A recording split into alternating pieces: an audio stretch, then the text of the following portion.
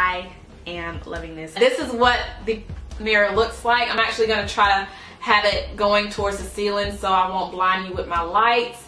But you have your LED lights going around the big mirror. Then you have your side mirrors. And with the stand, I noticed there's a little section right here. So if you want to, you know, have your mirror on your vanity, you can put your lashes right here. You can put some lipsticks right here. Anything that's small, this will be perfect for that. And also, you can see there's a switch right here on the back. It looks like it has a place for 4 AAA batteries. So you can put your batteries right here. Or you can use your USB plug, which is awesome. So I'm gonna go ahead and switch it on, and then you have the little button right here. It's like a touch screen.